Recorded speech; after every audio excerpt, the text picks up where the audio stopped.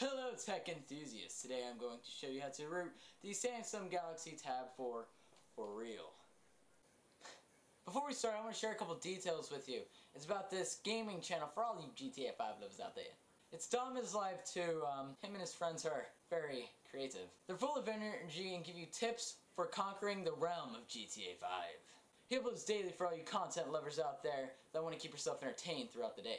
Click that annotation on my laptop right there, or there's a link in the description for all those people using Android and Apple devices. Now, I did not come up with this. All credit goes to Gene from XCA Developers. His form will be linked in the description for people that want written out details on how to do this. And don't forget to tell him thanks. This method is only meant for T230 NU models, so for people that have anything different than that, the process may or may not work for you, but I recommend you try it anyway because it is something that's really cool to do.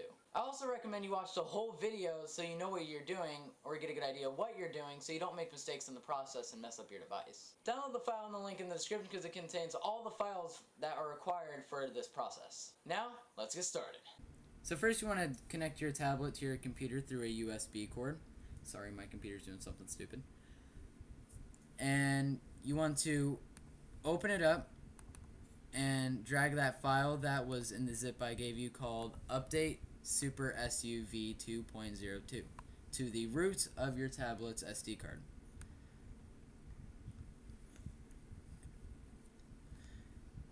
Now once that's done, you can go ahead and disconnect your tablet, and this will save you the trouble of having to deal with a charging notification every time your device boots. So power off your device and wait for it to shut down all the way.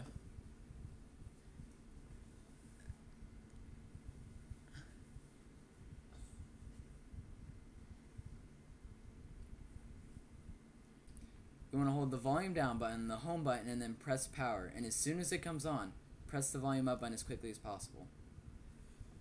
That way you don't miss it every time. So it's going to be in downloading mode. Now, plug your tablet into your computer again, and there's going to be a file in there called Samsung USB driver for mobile phones. Now it's going to be for the tablet too, but you want to install that before you do anything else.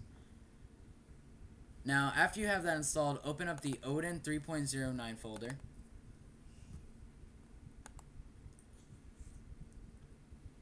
And if the driver's installed correctly, you will see added on the message box. And you will see COM7 or whatever your USB port is. Now what you want to do is you want to click on BL, which stands for bootloader. And you want to go to where you extracted your files. For mine, it's on my desktop in a folder called Lala. You want to select your Open Recovery Twerp 2.8.01 Degas and just click that and open. Now you are going to see auto reboot. Uncheck the auto reboot and then hit start. Now you're going to see the tablet do some weird loading thing, and this is going to tell you what's going on.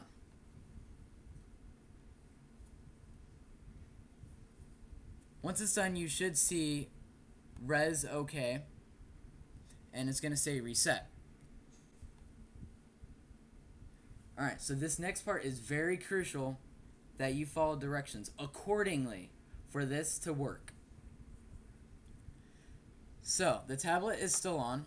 Hold the home and volume up, not down, volume up. Hold those together. Power off device and hold the button. Hold all three buttons. And the device is going to power off. Now keep holding the power button. Let go when it comes up. Now, if it worked, you should see a thing that says Team Win. That means you're good to go. You're going to want to hit install, and then you're going to want to scroll down all the way down to where you saved your Super SU file.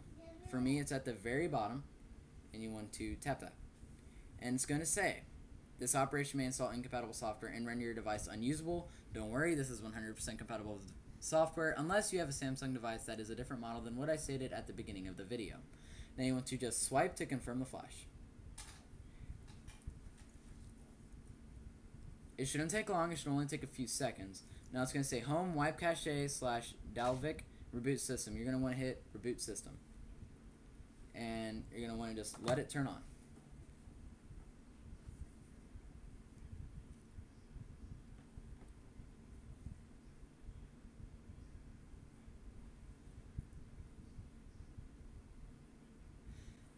Now, once you power on your device completely, it's going to say pass, which means it was 100% successful.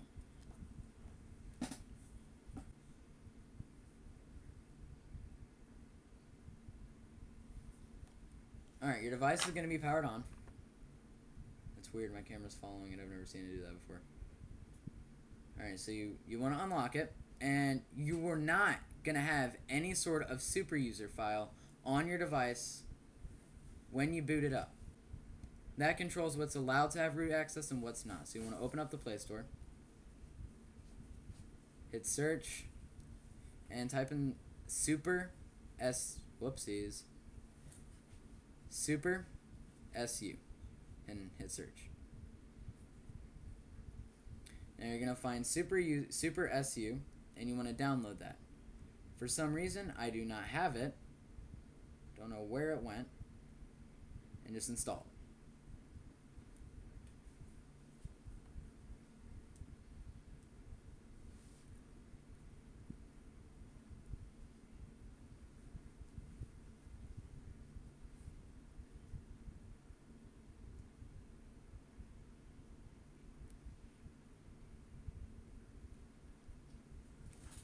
Alright, so next what you want to do, to verify that you have root, you're going to need an app called Root Checker. And I'm going to click the blue one because I like it better. And since I've already installed it, I'm going to go ahead and open it for you. And Galaxy Tab 4 7-inch is rooted.